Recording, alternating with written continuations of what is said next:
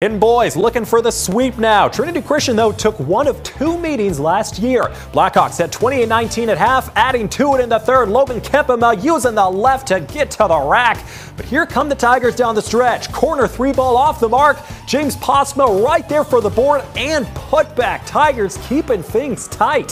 Home team, though, showing off the range moments later. Back to Kempema. He's going to pull from Steph Curry range. Rattles it home. 42-37 Hinton.